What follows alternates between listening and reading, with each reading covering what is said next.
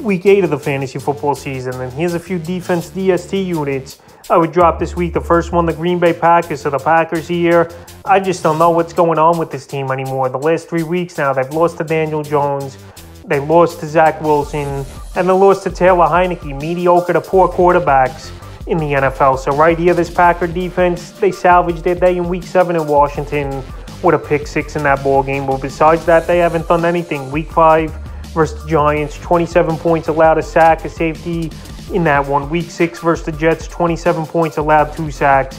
And week 7 in Washington, like I mentioned, a pick 6, a sack, and 23 points allowed. So right here, very tough matchup, week 8 at Buffalo. This Bill team coming off a bye week. They're probably 100% healthy on offense here. And, you know, they're going to want to show everyone that this Packer team, they could dominate them on Sunday Night Football. So right here, tough matchup. And this Packer team not doing much versus poor quarterbacks this season. Just imagine what Josh Allen might do to them in week 8 here. And they're an easy drop this week. The next defense is the Las Vegas Raiders. I said it last week that the Raiders were a 1-week ad with a decent matchup versus the Houston Texans.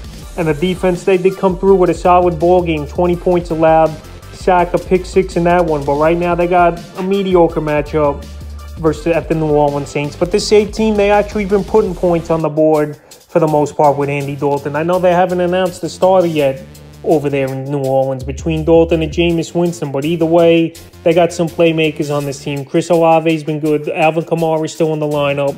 Michael Thomas, possibly he'll come back, but I'm not going to hold my breath saying he will. So right here, not a great matchup for the Raiders. And like I said, if they didn't get that pick 6 versus the Houston Texans in week 7, their team really didn't do anything. So right now, after a good 1-week use, they're a defense I would drop this week. And the third and final defense I look to drop the Los Angeles Chargers. So this Charger team banged up. J.C. Jackson out for the season.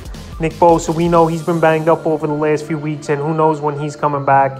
And this Charger team, they've just been in shambles for the most part this season, losing some ball games I thought they should have won. Week 3 versus Jacksonville, they lost, got blown out. And week 7, for the most part, blown out. So now with a bye week coming up and poor performances the last few weeks here, they're an easy defense to drop this week. Week 5 at Cleveland, 28 points allowed in it, though. Week 6 versus Denver, in that one, 16 points allowed, 4 sacks, a fumble recovery. And week 7 versus Seattle, 37 points allowed, 2 sacks, and though fumble recovery and a safety. So right here, they're not getting the job done, is this Charger team. And I would drop them this week. So that's a few defense DST units I would drop here for week 8 of the fantasy football season.